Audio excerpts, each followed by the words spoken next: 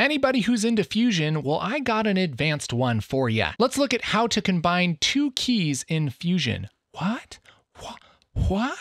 We're going to take a look at how to do this on a very badly shot green screen. If you're having troubles with green screen, I highly recommend checking out our advanced compositing course where you can work through this exact shot and the entire process of making it look decent. We have a whole new chapter on this added as a free update to anybody who has that course. And of course, if you buy the course in the future, you get that chapter. Lots of courses is what I just said anyways. So let's start out with a basic key here. I'll hit Shift Spacebar and type Delta. And if you're familiar with green screen, this should make a little bit of sense. And I'm just going to grab the background color that's sort of an average of these folds here. It's really troublesome to key all these different brightness levels, which is why we're going to have to use multiple keys here. But we can get an all right starting point. I'll hit A on the keyboard to bring up our alpha channel. And what we're looking for here is to make this a solid black and a solid white matte, which we can do here in this third icon, the matte.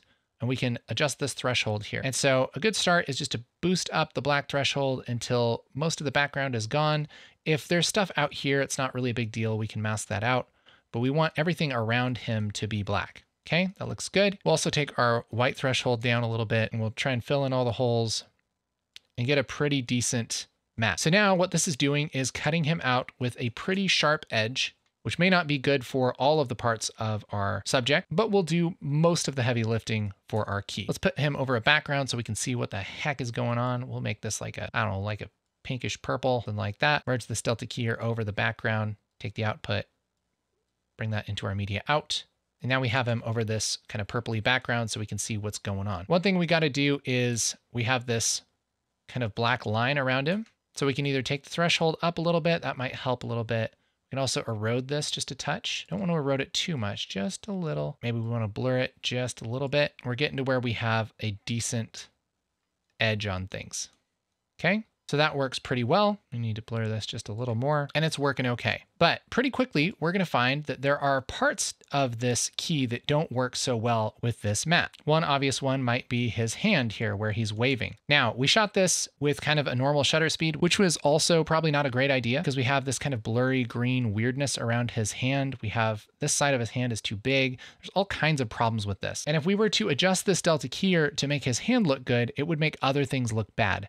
So what we really need to do is do a separate key here to make his hand look good and combine it with the rest of the key. So how do we do such thing? Well, let's make a little bit of room with our nodes. And I'm going to take our media in and bring this up, bring our delta keyer here to the left. And what we can do is switch from running this through our delta keyer to just creating a matte with our delta keyer. That's going to be our first job. So let's grab a matte control. I'll grab this and bring it down. And we're going to run our media in through our matte control, put that into our merge, which of course gets rid of our key, but we can plug this key into our matte control in the green input like this, select our matte control, go over to combine alpha and post multiply image, and it will use that matte from our delta keyer to apply that key in a separate node with our matte control. The reason we want to do this is because what we're going to do is combine this delta keyer with other delta keyers and anything else we need to do to clean up the matte before we actually cut out our image with it.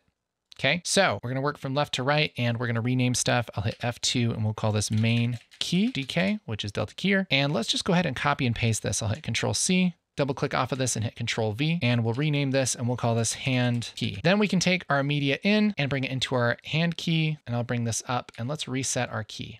Now we can key this hand separately. So bringing up our hand key here in our second viewer, I'll grab the background color that works better for our hand. We're just going to look at the hand part here and not anything else. So I'll bring up our alpha channel and that's already looking a lot better. Take our matte threshold down a little bit. And we're just adjusting this for the hand. And look at all these other problems that we're having with our matte. If we were to use this for our main key, it would be terrible because look at all these gray holes, but looks pretty good for our hand, at least as good as it can be with all the motion blur. So we can kind of adjust this as best as we can to get a decent key on our hand.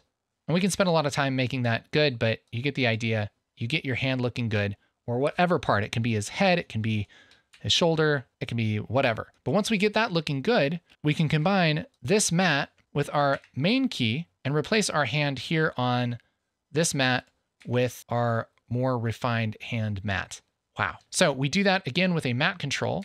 So I'll grab this matte control, drag this down in between our delta keyer and our other matte control. And let's go ahead and rename this mat control here is going to be apply key.